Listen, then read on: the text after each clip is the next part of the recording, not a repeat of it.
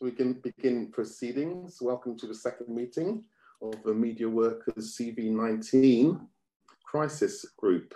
And joining us today, we have four very excellent speakers. And we also have a teacher from Hackney who will be kicking off this event to set the scene. And if I could just start by introducing our other speakers, all I could be fair to say, are leaders in their fields, respectively. John Parrington is the Associate Professor at Oxford University of Cellular and Molecular Pharmacology. Megan Povey, who's a Professor of Food Physics at Leeds University. Charlotte Jee, who's from MIT Technology Review, a most august title. And John Lister from Health Campaigns Together and the editor of Lowdown, a fortnightly newsletter soon to be launching, I believe. But before we get into tonight's meeting, which is on the subject of COVID-19, journalism, science and fiction, we heard quite a lot of fiction, I would argue, yesterday from the Prime Minister of Great Britain, one Boris Johnson. I gather we are competing with at this very moment in time. So please catch us on the recording on YouTube. Those who will miss it, because I want to hear from the PM trying to make amends for the disaster of a news conference or whatever it was he did yesterday, spreading a lot of fiction. But before we get to that, and before we get to our four main speakers, Jane Bassett, who is a teacher in Hackney, and I think a member of the committee of NEU, the Teachers Union, will say a few words because the teachers are in the eye of the storm, as it were. Jane, over to you.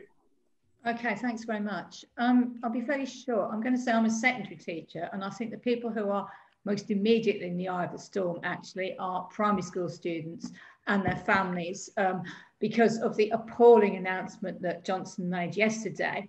Our General Secretary, Mary Boosted, came out immediately afterwards with a press release which described it as reckless, the government's proposals. As you probably know, they want to bring back immediately after half term, or quote, as soon as possible, year 1 and year 6, and then going on to secondary students later in the term. I think the reaction from many primary teachers and educators, but also from many parents, is both fury and fear, because actually it is, as Mary said, it is an utterly reckless decision and policy, if you can call it that. It is also dangerous. It puts everybody involved in schools, their families and the children at risk. If I think about the situation in Hackney, for example, we had the third highest level of COVID deaths in the country. We have a pretty high number of households with intergenerational families, hence children going home and taking it back possibly to their grandparents, and a very high population of Black people from various different communities. And we've all seen, of course, the statistics to do with the deaths in those communities and the appalling discrimination that we've actually seen at work there. Therefore, we think that it is incredibly dangerous to go back to schools, and it's utterly impossible. If you think particularly about primary schools, 5-year-olds do not understand social distancing. It's as simple as that. They want to talk, they want to run around, they want to cuddle each other, they want to jump on their teachers, they want to roll around, etc., etc. And you know, and I think as teachers and as educators, support staff as well in schools, we want to be back at school, but we want to be back at school when it's safe. And at the moment, the union has put out 5 very clear tests which actually say this is what would make it safe going back to school. As far as we're concerned at the moment, none of those have been met. We've had a huge reaction. The parents' petition put out at 7 o'clock yesterday, it had, I think, 55,000 signatures. It's now got over 400,000. The TUC, with all the joint unions, including what the NEHT, one of the head teacher unions, have expressed extreme concerns about that. We are going to fight to actually stop this. It is dangerous, it's destructive, and it will harm our students, their families and schools. And I think, you know, you hear a lot of hypocrisy from government about being concerned about these students. I think we need to go back and say, well, why have you cut huge amounts of money from education over the past few years? Why have you not put the money into, for example, special needs education? Please don't tell us we don't care about our students. We are the ones who care about our students. We want to educate them. We want to see them safe at when they come back to school. In the meantime, safe at home, not, for example, travelling into school on overcrowded buses. And for people who live in London, the pictures on the tube today, for example, are horrendous. So yeah, please support everything you can. If you've got children, or if you know people who've got children, I'm sure you do, please ask them to join it in, attend local meetings and build up the resistance to this. Thank you very much. Thank you very much, Jane, for those remarks. And as you say, infants are in the eye of the storm.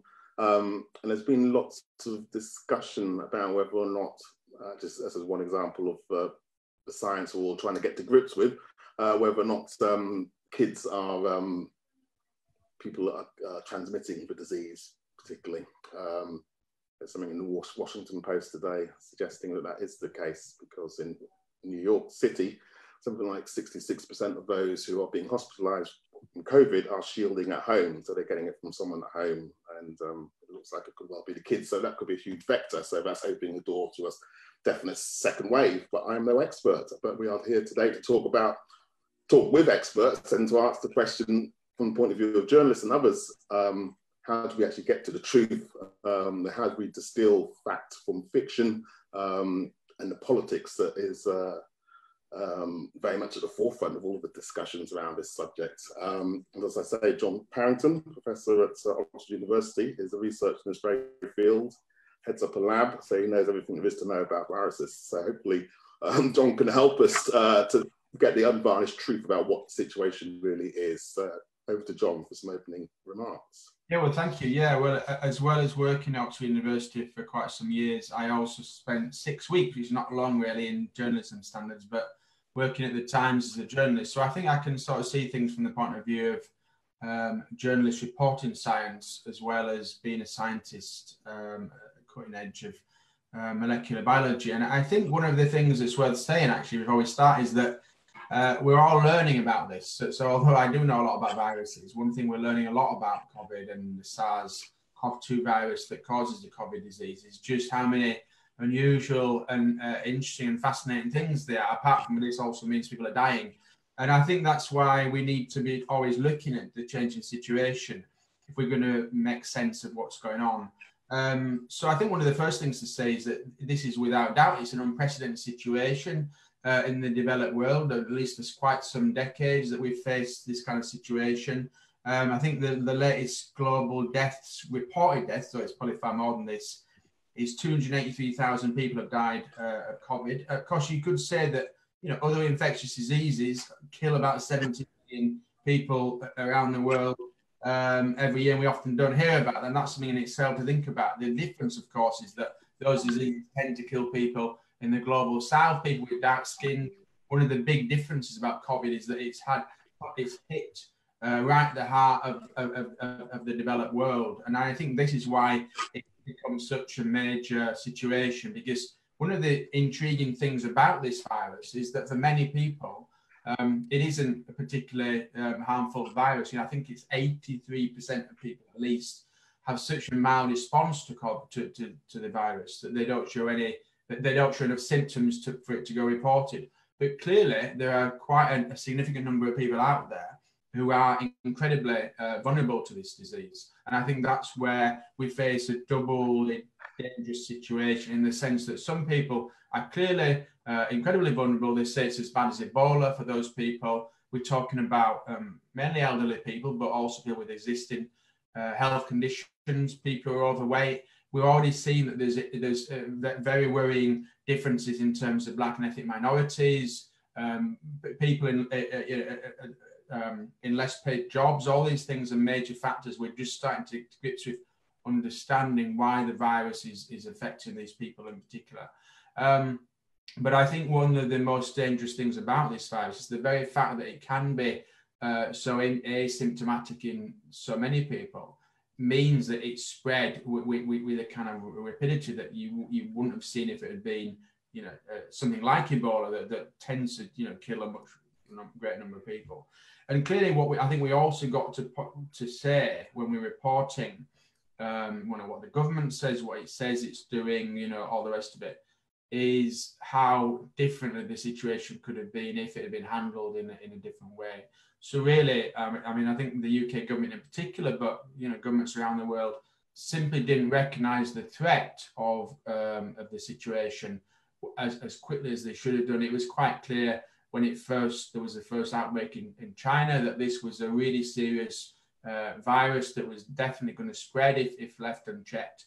And one of the really tragic things about the situation is the way it was allowed to enter countries. It was allowed to spread around countries without any kind of real prevention by governments until it was far too late. And as we've seen even now we've had the lockdown, which has been incredibly effective in many ways in stopping the spread of the disease once it first got a hold, and also preventing even more deaths than we've seen, though that it's absolutely tragic the number of deaths that we've had in this country already, which could have been prevented.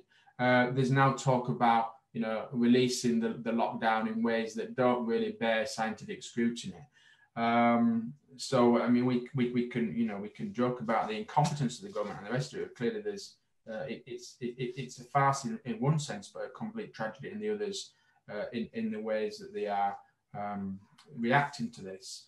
And I think certainly in terms of what, as journalists and as interested parties in how we sort of report this or talk about this, I think it is very important to look at the change in science. I think that's been an important thing. I mean, certainly when it first arose in China, I think it was generally thought that it was only really elderly people that are at risk. Well, clearly that's not true. There's clearly a whole layer of other people under 60 who are at risk as well. And I think that has a big impact in what we say about what the safe kind of measures that a government should be taking. And I think the other thing to say is that we need to be learning from the changing science, and we need to point the finger back at the government to say, well, look, the science says this, and so on and so forth. I've certainly found the Science Media Centre to be a very useful source of information, mainly because experts in science can then share their views on that base, and as a source of quotes and as a source of information, I think it's been very important, really. One thing that worries me quite a lot, actually, about Johnson is that maybe I'm being too charitable to him, because you could just say he's incompetent, he's a bumbler. But one thing that worries me quite a lot about the government's response is there is actually a strategy here. So even, right from the start, we saw that they were willing to try and pursue this line where, in the name of so-called herd immunity, a complete misuse of the term, this idea that we could somehow get immunity developing in the community. What I think there was a sense there, at least among some of their sort of government advisors, was that certain people were dispensable. So right from the start, we saw that.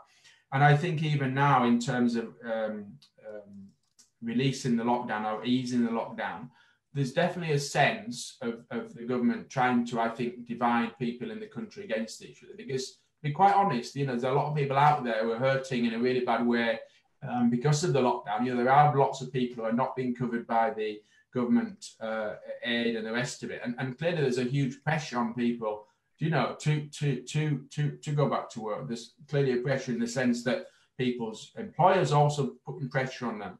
And I suspect in the next few weeks, that's going to lead to real, divisions if we're not careful. We can see already, how things have started to change. Even today, you saw those pictures of packed tubes in London, the rest of it.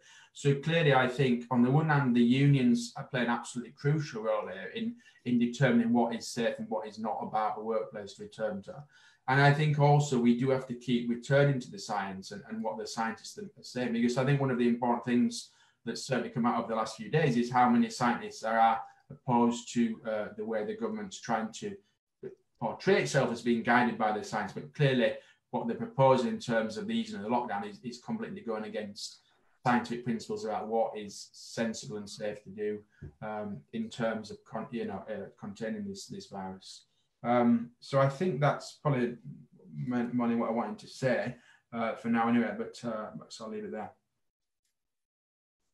Thank you very much. Thank you very much, John.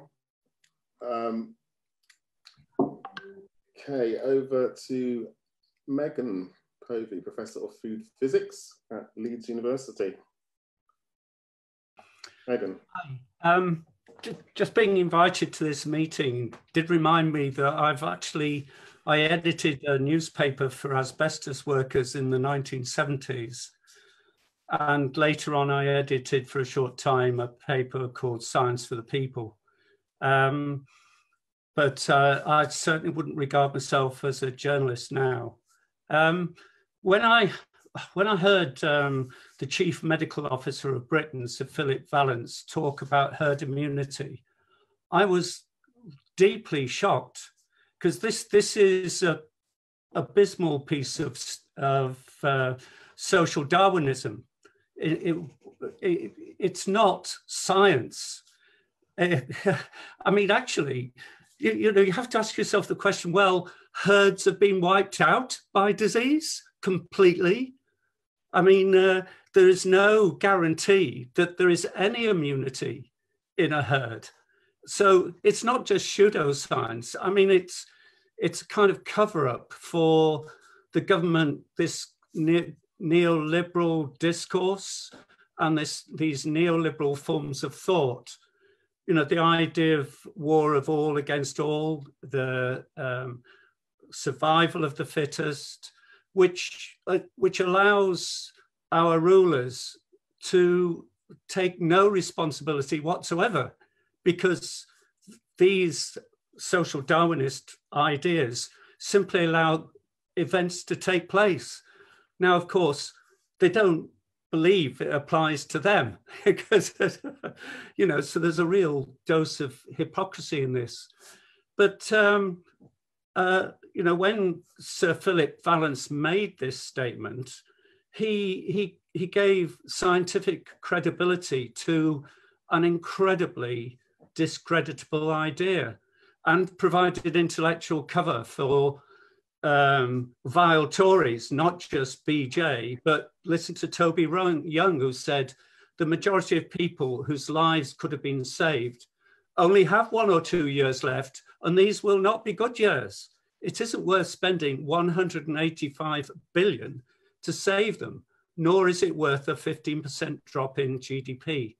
Now, I mean, you know, this is crude and brutal and dangerous. But of course, it's also ignorant, because a lot of the people who contract the disease end up themselves in a much, much worse place, needing lifetime healthcare. I mean, I know people who have been in ICUs for weeks and will never emerge anything like the way they were. So, you know, and I think you have to look at Sir Philip Vallance himself, you know, the Chief Medical Officer of Britain, formerly Chief Executive of GlaxoSmithKline. So he shares these neoliberal ideas because they suit companies that make profit through deceit and lies, you know, just as BJ and the Tories managed to get into office by lying, and they're just used to it. They are practiced deceivers. And now, of course, they still think they can do this, except that facts are beginning to become rather awkward. And, you know, and I think when you look at the way in which scientific ideas, so BJ talked about the R factor, which is the replication rate, last night, to give a kind of scientific credibility to the brutality of what he was, and ignorance of what he was saying. And then you look at him sending primary school teachers into reception classes. Now, in the ONS report that came out today, which in many respects supports the NEU's position that primary school teachers are at least as much at risk as health workers, you look carefully at that one of those graphs. It actually categorizes primary school teachers as being able to distance themselves, i.e. not actually in contact. Now, in fact, if they send reception classes back, they will be at the same risk as dental nurses, who are at the highest risk of all. And this is incredibly dangerous because children are by and large an asymptomatic vector for the disease. There's a really interesting article in Nature, which I've shared on the chat about that. And what this will mean is there'll be a sudden expansion in the rate of transmission of the disease into families and towards older people. And I think, you know, this will mean that whilst at the moment, Britain is the second worst place in the world for deaths per million, and just being caught up by Sweden, by the way, who are operating a very similar, even more brutal in some ways, plan, that what we unfortunately may well see is what is at the moment roughly a plateau. You know, the idea it's going down at the moment is rubbish. You know, if you take all the possible errors and uncertainties in the situation, we may well see it going back up. That's happening in Belgium. It's happening in Sweden as we speak. And this, I mean, I just, anyway, so just to go on to what I've been asked to talk about, which is what can journalists do about this? I think, you know, John's right. We have to take the science seriously. We have to engage with the science. But at the same time, people who are not scientists can ask very simple questions that are very penetrating ones. For example, about that graph in the ONS report, why are primary school teachers classed as able to socially distance when in a reception class, it is absolutely impossible. You cannot wear PPE in a reception class. They're in an even worse situation than dental nurses. You know, Jane has already made this point, but you can't have PPE and distancing. And this will feed right back into the entire pandemic. And you know, mutation rates, transmission rates are proportional to the populations, and they're proportional to contact rates. And Johnson has just announced that he is going to increase that rate by the biggest way that could be possible. I mean, it's just crazy. So journalists, on the one hand, need to be asking simple questions, just looking at obvious flaws and paradoxes in the data, but also realizing that what is scientific in one field can and often is pseudoscience in another. Finished. Thank you very much, Megan. I could just draw people to that article that you've put in the chat from Nature. How do children spread the coronavirus? The science still isn't clear. And that could go through an awful lot about what is, after all, a novel coronavirus. That means it's new. So there's a hell of a lot we don't know. And all of us are struggling with that. No more so than in the media. I'm a financial journalist at Money Observer, and we watch the markets go up and down on the basis of how drugs are performing, such as remdesivir. The market went up by trillions of, well, billions rather, of dollars the other day because people thought this antiviral could be some sort of cure. So we have Charlotte Jee here, who's a reporter for MIT Tech Review. And she'll explain some more about the difficulties, I guess, of trying to report this subject, which is a moving target, something we know not that much about, and it's all evolving in real time before us. So, Charlotte. Very much so. Thanks, Gary, for the introduction. Yeah, so as you said, I'm a reporter for MIT Technology Review. Obviously, it's an American publication, so I have a bit more of a slant towards the US for what I'm reporting on. And, you know, I would say that's even more of a horror show than it is here, which is saying quite a lot. Who would have thought that voting in people who don't care about human beings would have ended badly? But anyway, to get more to the point, before I continue, actually, the point about kids is a really, really important one. In fact, I was just looking at another paper which came out today. I can't remember which of the publications it was in, but it's a pretty reputable paper. And it said not only is there evidence that kids can carry and pass on the virus, but there is actually a really serious inflammatory syndrome that children are now starting to present with. So it looks like not only can children carry it, but they can get it, and quite badly. So I'm very worried about kids going back to school. I don't think they should be going back until at the very earliest September. I think we need to be really cautious. I also strongly suspect that the UK will have a second wave, because if you look at South Korea, they've reopened bars and restaurants, and they're now having a ton more cases and having to go back into lockdown, which brings its own issues, because of course it's very damaging for businesses having to re-lock down and have more uncertainty yet again. But yeah, I think overall what I'd say about this virus is that it's exposed a huge gap between those who claim knowledge and those who actually have it. So anyone who says that they know everything about coronavirus is either lying or they're a fool, because the pandemic is so huge in its scope, it's literally impossible for one person to be all over it.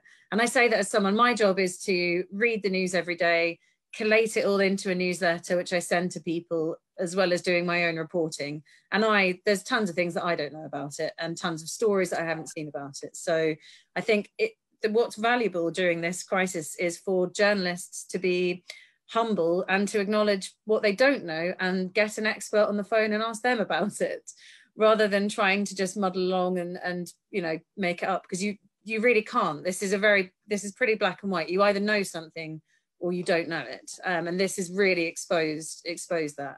Frankly, it would also be good for politicians to admit when they don't know things too, but quite a lot of these people seem to pathologically be incapable of doing that. As I mentioned earlier, actually no, I think Megan mentioned the UK is now second only to the US in terms of deaths, and it's difficult to cover this because it's hard to deal with being exposed to that scale of human suffering every day, and that can really take a toll. I know lots of journalists who are incredibly stressed, got lots of anxiety, lots of depression. People are definitely struggling with it, and it's really becoming important that people do. I know this phrase is a bit kind of cliche, but use self-care and know when to stop, and don't just pull crazy shifts. Unfortunately, on the other end, you have editors and bosses at newspapers pushing people to do that. So to keep working hard because all their other colleagues are, laid off on furlough. It's a pretty messy situation right now in papers. There has been some really good journalism during this. The Guardian's been pretty good. They did a fantastic sort of expose of the early response to the crisis recently, where they looked at the policy of herd immunity and kind of how that ended up being a phrase that was used. I think the thing with the government is that, they, for a long time, they were really asleep at the wheel. I think that the idea was that they came in, Brexit was the thing they were going to be famous for, and they really didn't want to let go of that. And it's really inconvenient of this virus to have come along and derailed what they'd planned. And I think that partly drove the reluctance to really engage with it. I think there was a real degree from Johnson of just pretend this isn't happening. Unfortunately, that isn't how global pandemics work. So the net effect of that is that the UK locks down, I'd say, probably 2 weeks too late. You look at things like the Atletico Madrid match with Liverpool, you look at Cheltenham, we will look back at these and they'll be seen as huge, preventable humanitarian disasters, I think, in the inquiries that we have about this.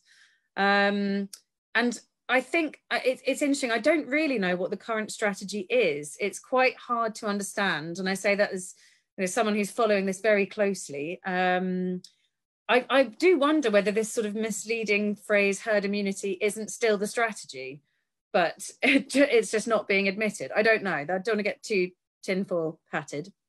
And I'm also fascinated by the phrase guided by the science, given that working for a global news organization, I can see that the science is very different in other places. So that seems a bit of an odd one.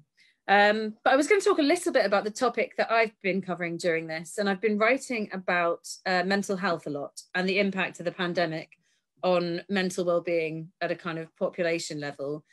One thing I wrote about was basically the long-term impact of being on a ventilator and being in an ICU, and that we need to prepare and give support to people who are going to be coming out of that situation. I think we are going to be hit with a huge spike in diagnosable mental illness, and I think that unfortunately it's going to be happening at a time when the NHS is really, really unprepared for it and badly underfunded, and mental health's always been a bit of a sort of second fiddle. So that is a concern. I think that this crisis has definitely shone a spotlight on journalism. I think, as I've said, there has been good practice. The Guardian, The Atlantic's been pretty good, and I would humbly say MIT Technology Review's been pretty good too. But there's also been, lots of ways that journalists have fallen short. I think that the press conferences have exposed some really, frankly, just people who are just not good enough working in news organisations.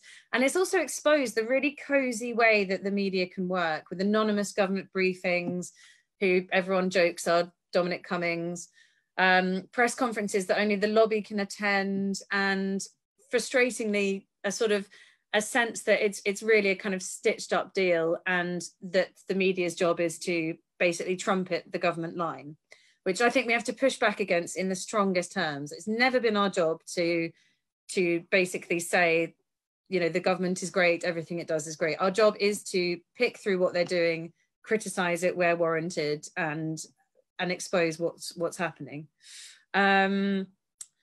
Yes, and I think the other thing I was going to say, it's also more important than ever that people can trust the accuracy of what's being reported. And that comes back to my original point about why that means we need to be humble. If we don't know something, we need to be clear about it. And bluster is not what we need right now at all. I think I'd just sort of sum up by saying that there's a real there's a real crisis coming to hit newsrooms, I think, soon, because advertising revenues are dropping really rapidly, and that's going to decimate already very cut to the bone newsrooms. I think there'll be lots of layoffs. There's already been quite a few layoffs. I don't know how many journalists on furlough will be coming back.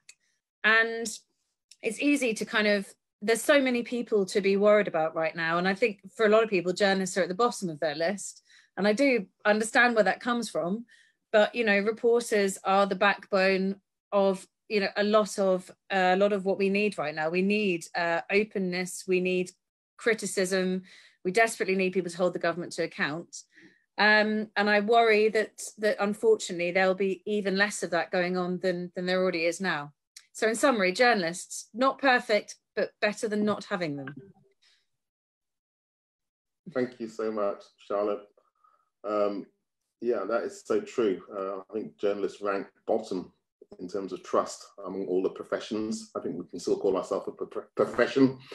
I'm not sure what they do at the Sun, but anyway.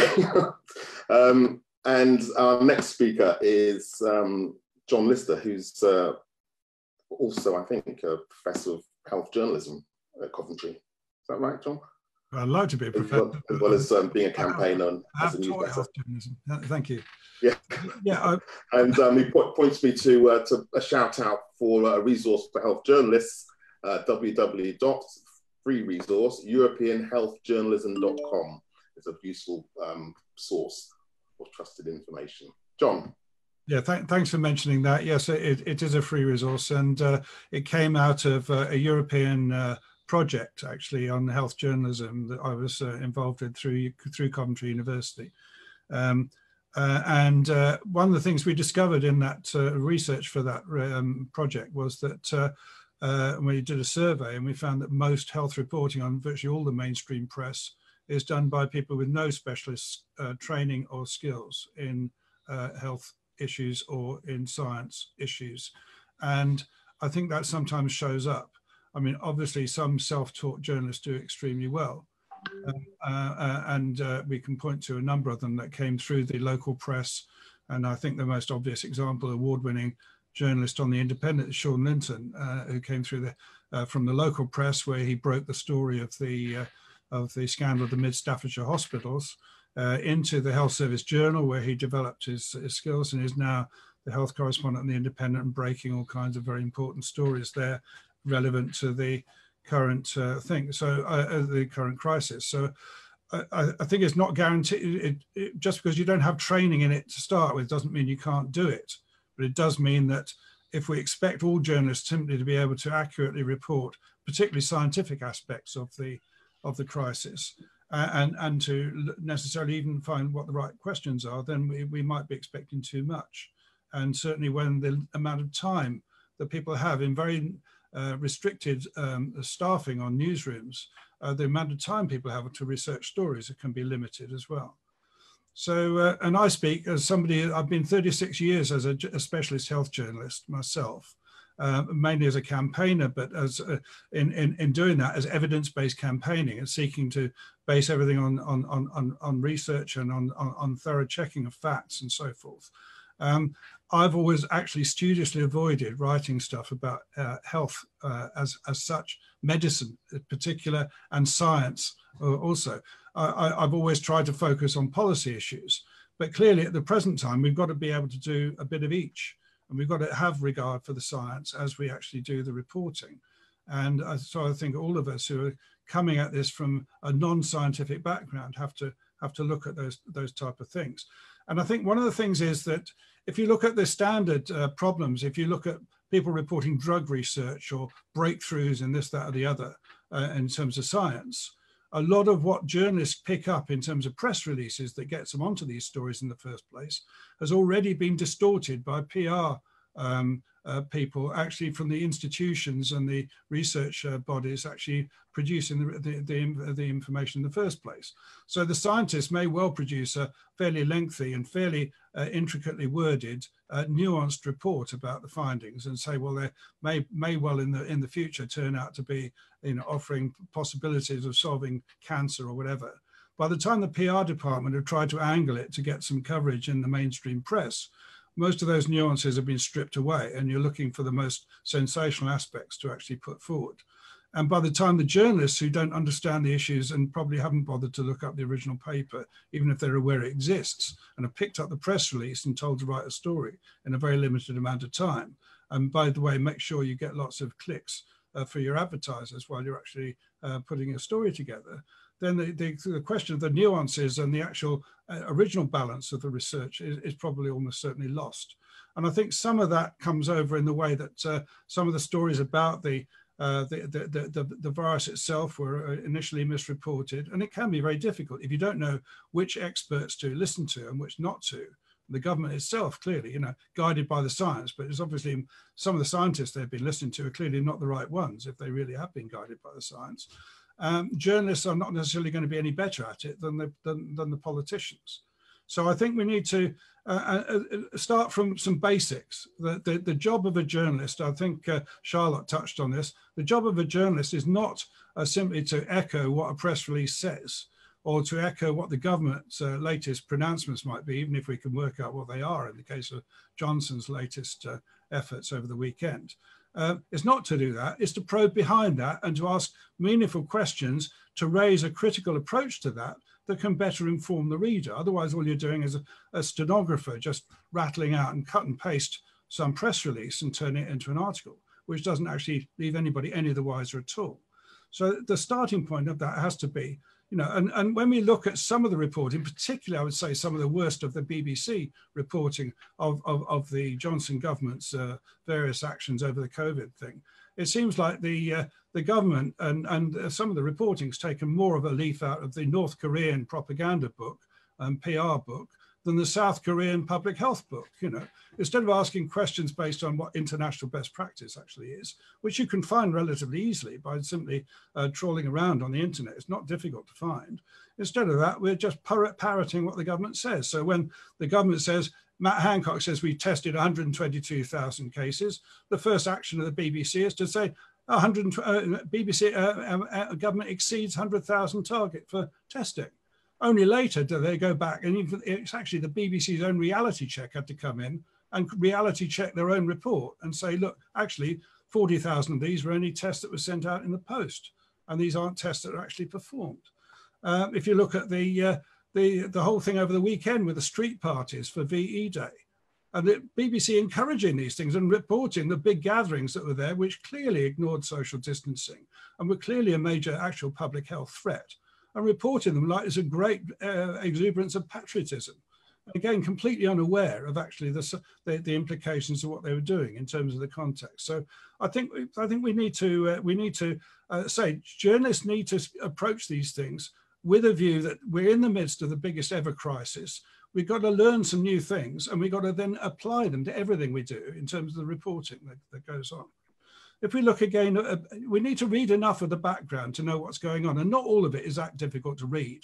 I've just been, a scientist friend of ours just sent us over a couple of really good articles from Nature magazine, which is relatively easy to access and easy to understand. There's some really excellent stuff has been in New Scientist. Some really good stuff from the WHO itself is putting out some really good background information and some statistics that are relatively easy to understand. That point out, for example, that while we might be second in total deaths across the world to the USA, in terms of deaths per head, we're way out at the top of the league, a league that nobody wants to be the top of. We are streets ahead of other countries. And that, you know, that is the deaths per head, deaths per million population is the measure we should be bringing to bear, because we've got lots of different countries, different ways of reporting. Some report absolutely all deaths that possibly could be COVID. It seems in this country, we've got doctors encouraged not to report COVID wherever they can possibly find a reason not to. So we can't necessarily compare all the totals one to the other. But what we can do is look roughly at the deaths per head per million, and we can actually use that as a meaningful comparison, despite Johnson government obviously saying, oh, it's too early for international comparison. I don't know what the right time is for international comparisons. After everybody's dead, I suppose. You just come back and count up afterwards.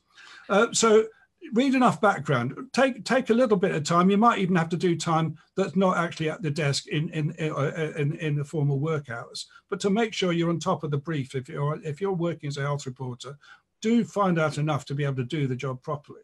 And again, I do think a lot of journalists have been trying to do that, and some local press as well, so doing some excellent stuff. And when it comes on to evidence-based reporting, there's again some basics. Now, just for journalists who are not aware of it, this is a really excellent book. Comes out wrong way around in my film. It's News and Numbers. It's Victor Cohn and Lewis Cope, and it's available. It's Wiley Blackwell. You can buy it on the internet. And this actually gives you some background to understand statistics. And, you know, comparing risk in some of these questions are actually really fairly basic, but it's something that lots and lots of journalists get wrong. And correlation and connection of different events, for example. You know, there's no correlation necessarily between global warming and the decline of piracy. They both took place over the same period of time, but they're not actually necessarily linked to each other. Things like that, we can get some of these things wrong in reporting, and we can mislead people by making connections that aren't necessarily correct. We can misuse percentages when then it's not appropriate to use percentages. We can forget the scale of different things. You can have a big increase in a very small number that doesn't actually make much difference to anybody. You can have a relatively small increase in a very large number. You know, we're talking about whether it's 1%, 2%, 3% of the population is not asymptomatic with COVID. Right? Well, 3% of 70 million is actually still a very large number of people. And it's very significant if it's 3%. It doesn't sound like a big deal, but until you actually do the calculations. So it's worth keeping those things in mind and have a look through that book on that. And the underlying point is only by good critical reporting can we really empower the public with the knowledge of what's going on, and the power, therefore, to raise their voices and try to bring pressure on the government to do the right thing. So good reporting is key to actually ensuring that the public and the political life of this country has a healthy response to a dreadful disease in a period of the biggest crisis I think any of us have seen. Thank you very much, John. some very powerful statements and extremely useful information to arm working journalists and others trying to make sense of the output from the media and actually to make sense of the coronavirus itself and the pandemic. Okay, great. We've had lots of really interesting questions. So I'll take the speakers in the order in which you were called originally. So if you've got pen and paper to hand, I'll present 3 questions to you. The first is from Henry Widas, who's at the Lancashire Post. And this relates to something people have been talking about.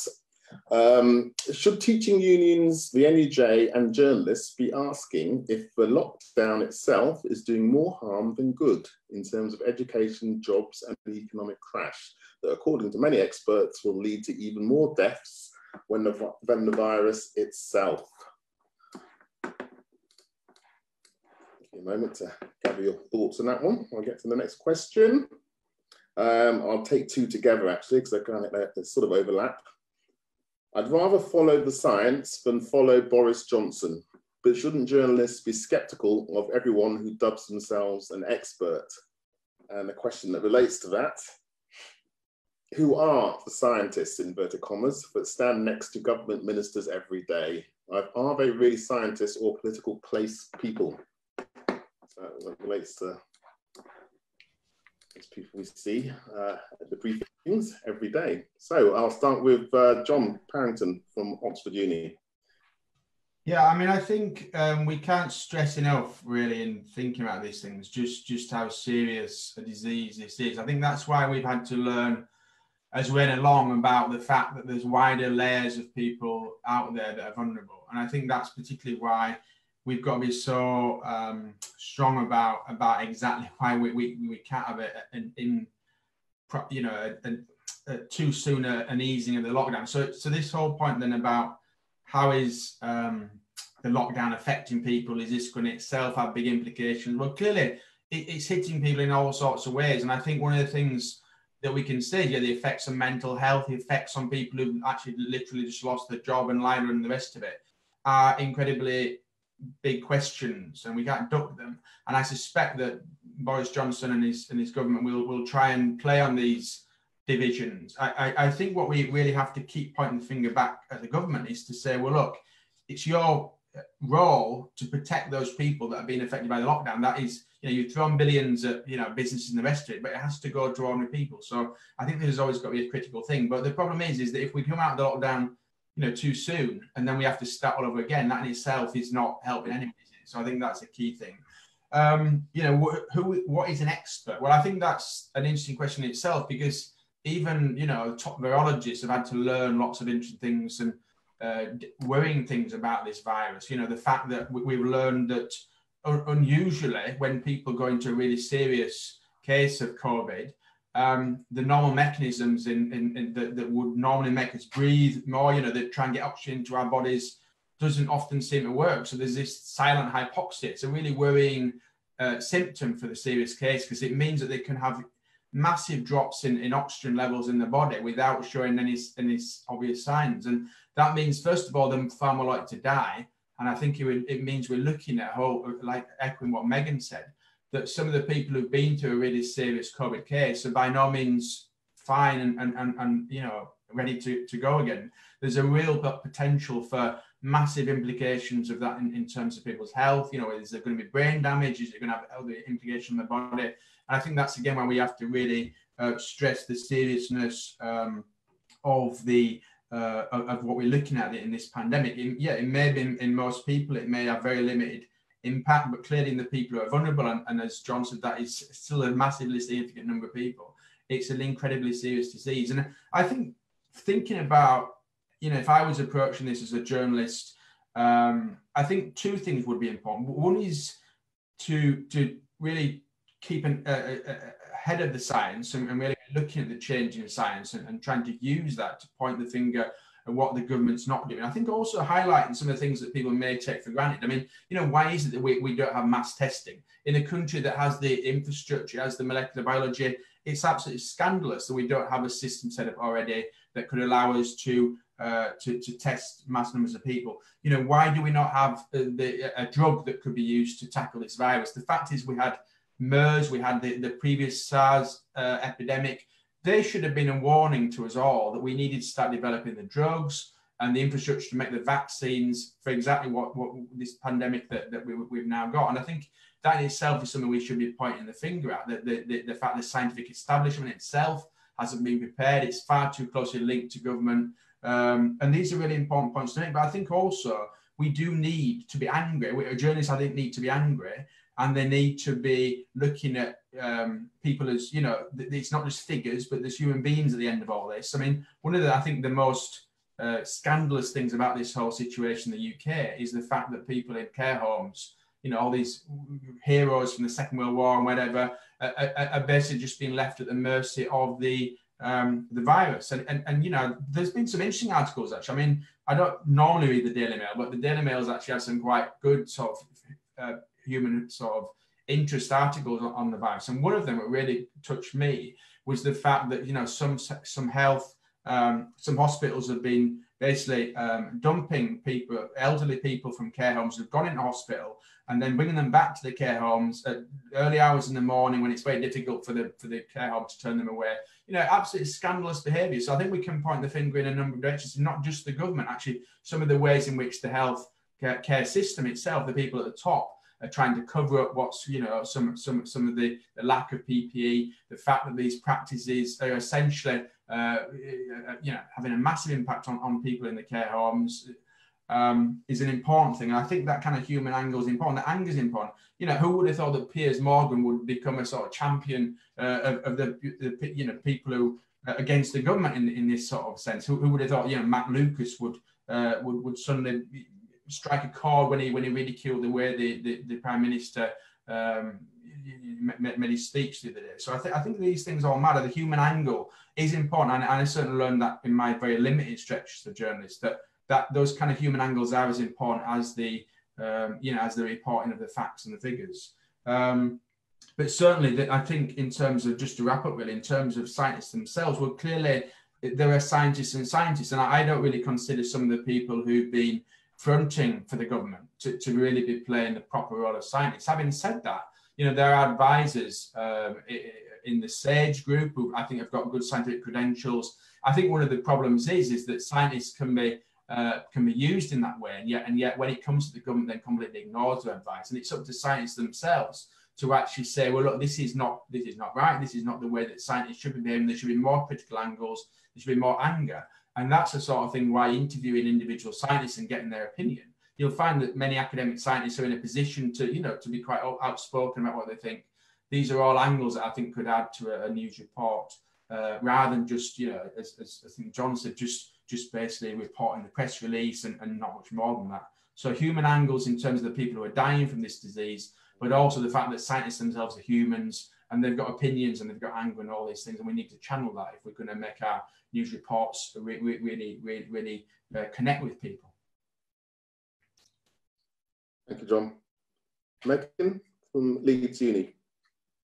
Okay, taking the second question first, should journalists be skeptical of the science? Well, absolutely, 100%.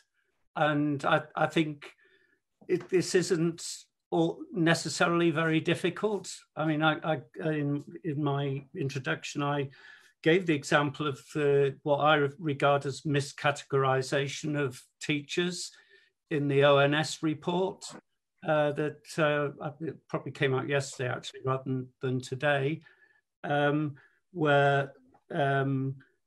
which completely ignored the realities of teaching in reception classes. So that, to be honest, any class, you know, the idea of PPE and social distancing is something of a joke in schools. So yes, certainly take the science seriously, but don't believe it, you know, don't just accept it without thinking through the paradoxes, the possible paradoxes and so on that are there. Particularly if the research that's being quoted out of context.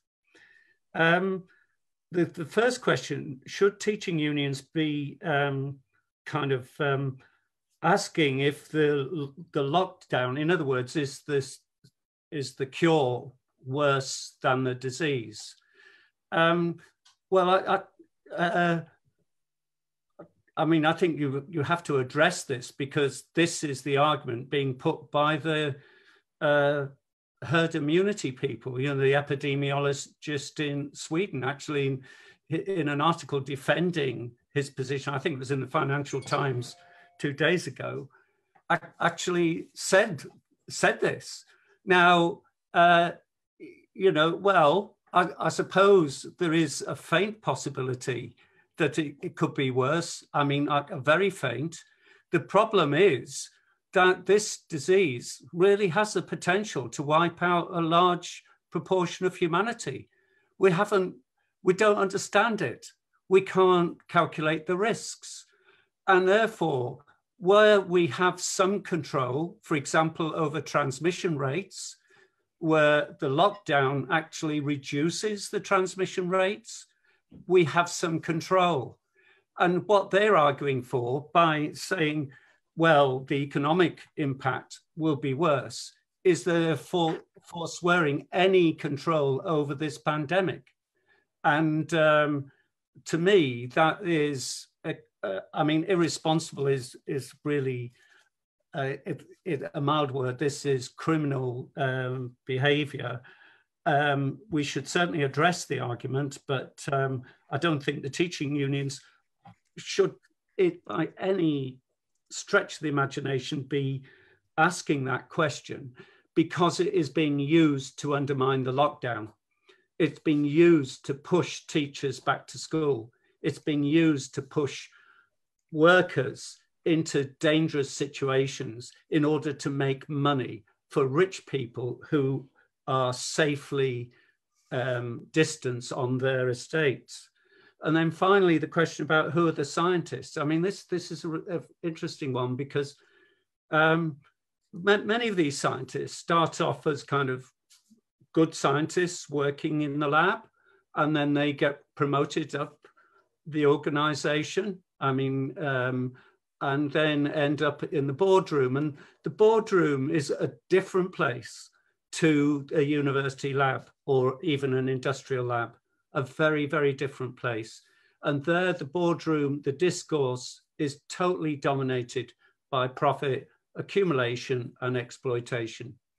And the science is simply an adjunct to all of that. It's the science will come in through a discussion about how can we make more profit, how can we reduce the costs, and so on. You know, also there's the precautionary principle, which has been lost in all of this.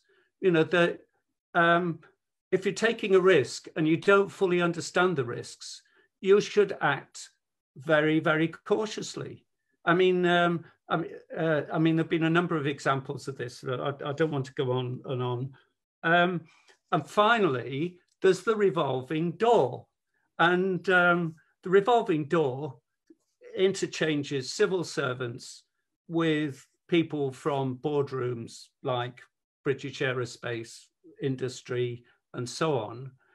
And by the time a scientist ends up in this situation, they're thoroughly imbued with the corporate view. And Philip Valance is a prime example, where basically he's anti-science. He's ended up as a pseudoscientist. End. Thank you very much, Megan. Pseudoscientist, chief medical officer. That's interesting, isn't it? Yeah. Right, over to Charlotte. We're running a bit short of time, but I'm sure you can get to the pertinent points, Charlotte. And then I'll be brief. Okay. Thank you, so Charlotte. The first question was about the risk of the lockdown causing more deaths than the disease itself. I've actually heard this one quite a few times. It's a talking point that seems to have come from right-wing circles in the US. It's an argument lots of Republican politicians have made, and it's based on a now debunked study, which basically said that during an economic crisis with every drop in GDP, it causes this number of deaths. it turns out that's a lot less reliable than was being suggested. So no, I don't worry about that. I'll put it this way, we have very clear evidence that there's a disease that kills people, and there are very concrete things we can do to stop that from happening. So let's do those rather than worrying about, you know, is this causing a bit of GDP to be shaved off, and is that going to hurt people? Let's focus on saving lives now. That should be the priority in my mind of any government and any leader in any situation. So yes, I hope that hasn't incensed the person that asked the question. The next question was around kind of, you know, shouldn't we be skeptical of people who call themselves experts? Absolutely. I mean, most real experts don't go around calling themselves experts. So yes, for sure. I mean, I interview, a huge part of my job is interviewing academics and interviewing people who know a huge amount about a particular scientific field. So whether that's trauma or sleep or, I don't know, cell biology, it could be all sorts of things. And often the best people are, funnily enough, the ones who don't really want to talk to you because they're very busy. They're not basically in it for their own egos, which you get plenty of media spokespeople are.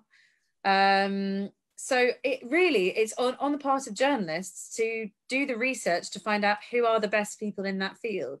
So look at academic papers, who's been cited a lot, whose research is the most respected in the field, and who's kind of producing some really cutting edge, interesting research as well. So yeah, absolutely be skeptical of people calling themselves experts, and just put in that bit of extra work to find scientists who haven't been in the media as much. Frankly, also try and find more women, more ethnic minority people, more people from underrepresented groups, and interview them as well, because that's definitely an issue, that people just interview the same people again and again.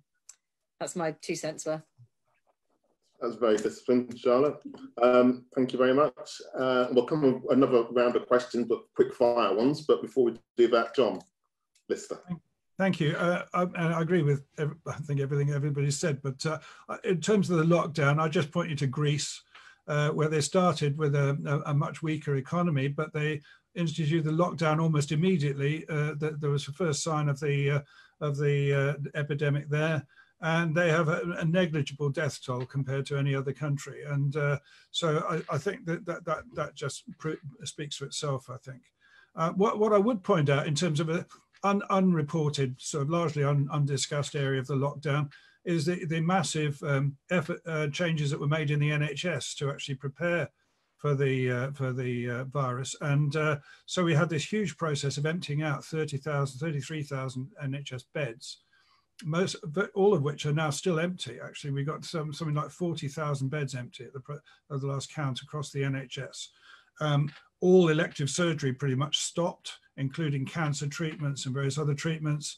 And outpatient appointments have been either cancelled or urgent ones have been turned over to telephone triage type appointments. And that means that we've had a massive reduction also in the number of people that are turning up with even the most the things you would expect people to go to A&E with. So, you know, coronary conditions, strokes, and so forth. This raises the question of the hidden toll of non-COVID deaths, which have come out of this virus, and the way that the NHS has chosen to respond to it.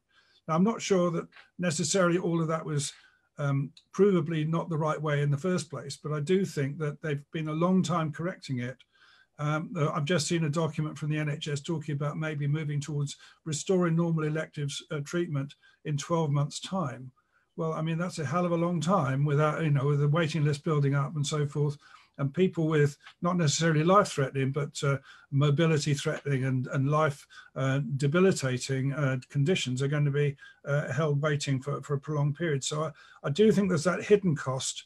There's also the total, we still don't know the number of people in mental health hospitals that have caught COVID and mental health facilities, the number of people with learning difficulties. There's a whole other groups, and we had the care homes. It was a very delayed figure.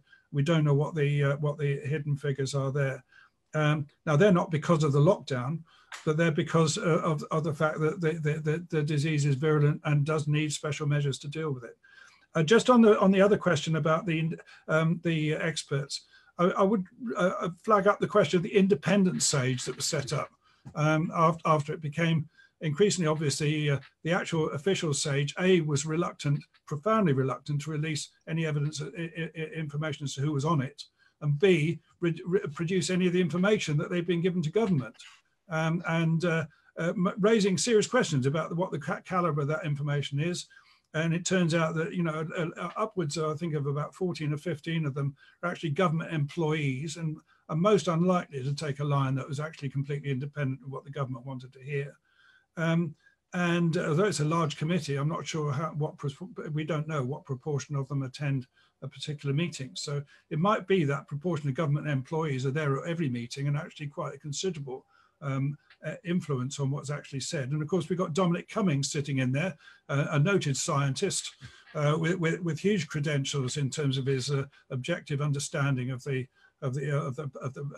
science of the situation, and of course his mate who designs software systems and so forth, and his brother who landed a contract for designing the testing and tracing app and so forth, which has all kinds of questions about it.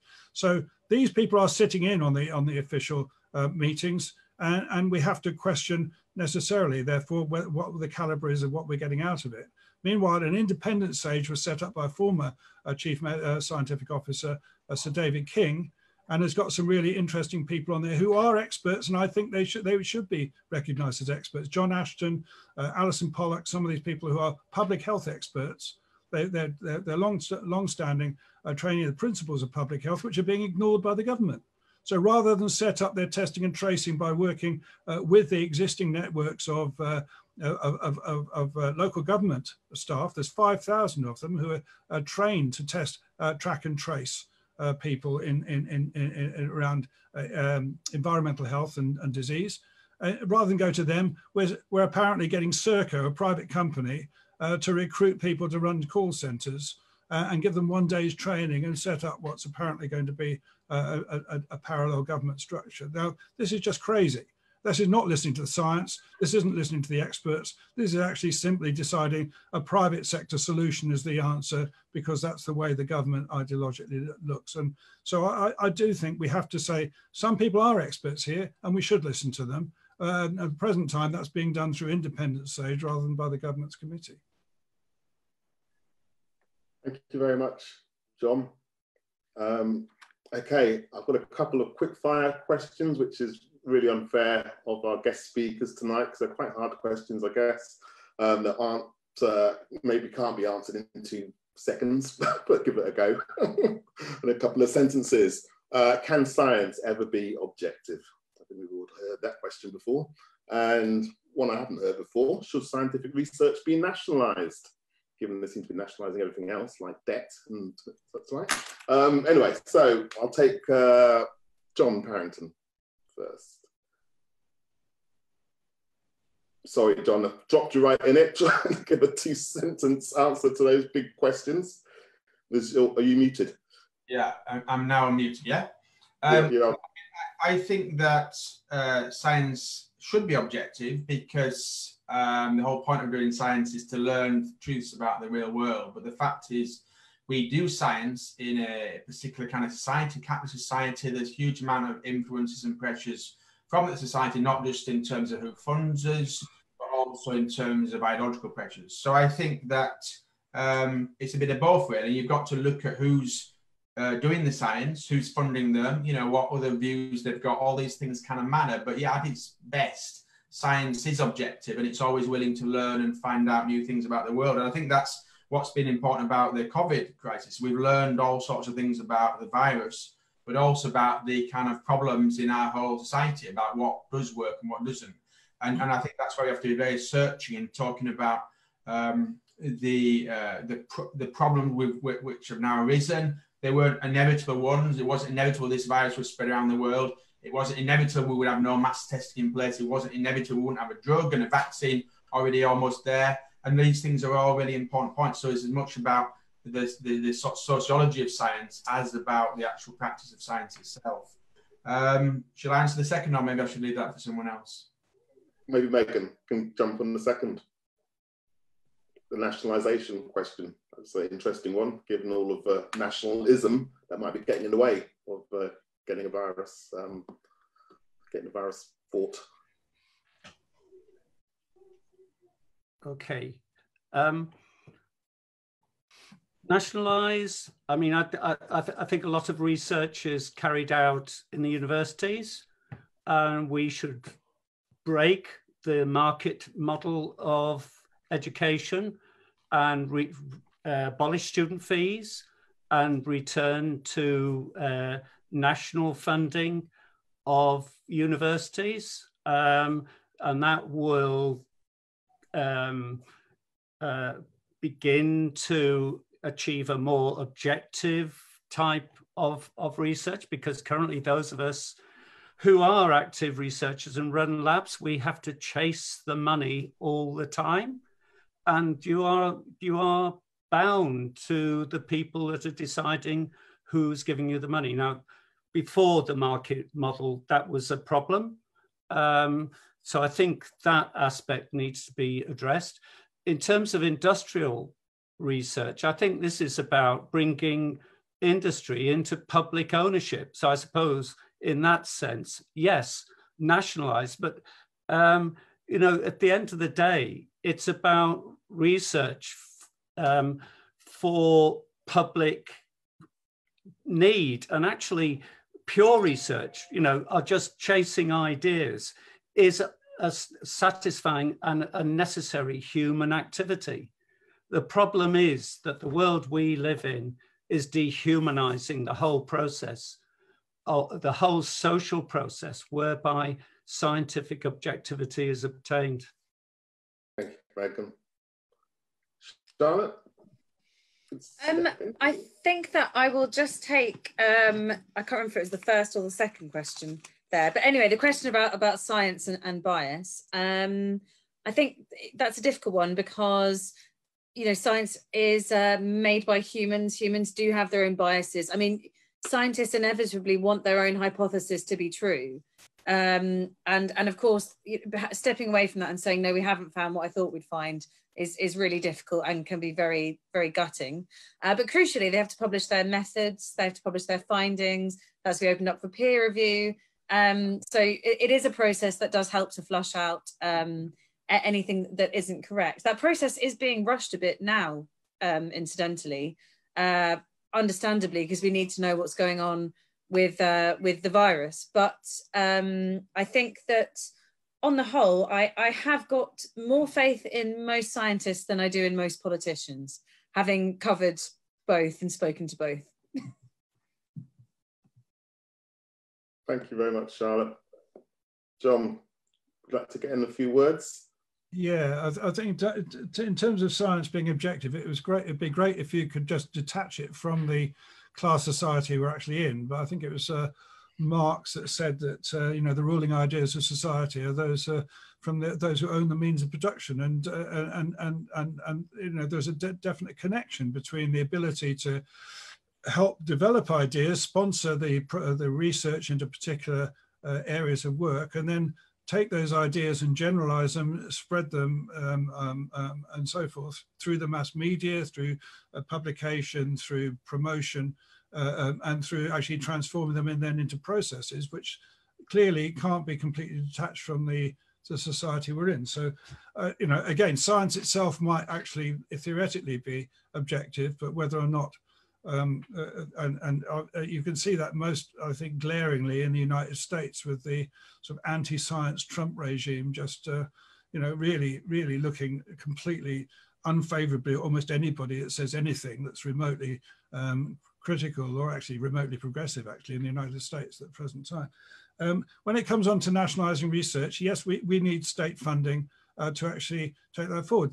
The Medical Research Council, for example, which pioneered a lot of early work in the under the early NHS, remains still a publicly owned body, but it certainly could be doing a lot more if it had the resources and was able to then sponsor work through the universities and the universities, instead of having to go to the big pharma and the other major companies, could actually look for government sources of funding, and you could actually get resources that would then be publicly owned and in the public domain rather than patented by private companies for profit. So yes, I think there would be a benefit there. I think nationalising science makes it sound like some kind of repressive situation. I think it would be tremendous liberation for a lot of scientists not to have to follow the quest for profit of large companies rather than the needs of science. And certainly when it comes to researching drugs for example, the developing world and things like this, then the only way to do that is by putting in money that is not directly tied to the quest for profit. Thank you very much, John. And thanks to all of the speakers tonight who have been very informative and lucid and have provided a great resource, not just for journalists, I would say, but for anyone who's following this pandemic, how it's been reported and the truth about what we can and cannot do about it. So again, thank you very much. And I'm going to bring proceedings to a halt. But before I do so, some quick announcements. We have a coffee morning, I should say that's obviously a virtual coffee morning on Zoom at 11 AM this Saturday, and that'll be happening every Saturday as we go forward. The last meeting was very productive. We've got a poster with lots of demands on them. I won't go through the demands now, but the poster will be posted shortly after this meeting in the group and also on the page, so get along and have a look. And we'll also talk about the next meeting, of course, our next meeting, which is on pandemics, profits, and the media we need.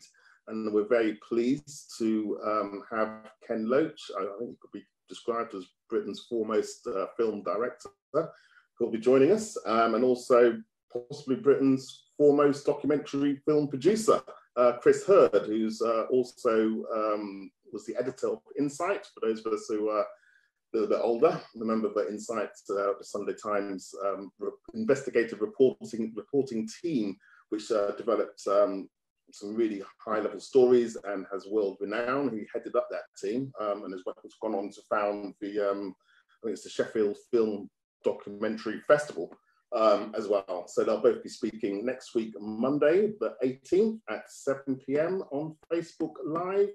And it'll be recorded, so you'll be able to watch it on the YouTube channel also, if that goes to tonight's meeting as well. So thanks everyone for beaming in. Is that what you do, beaming or logging on? And thanks again to all of our speakers. So that's John Parrington from Oxford Uni, Megan Povey from Leeds Uni, Charlotte Jee from MIT Technology Review. And you can read her stuff at technologyreview.com, correct URL. And John Lister, who's also an academic, but he's also a health campaigner of many years standing.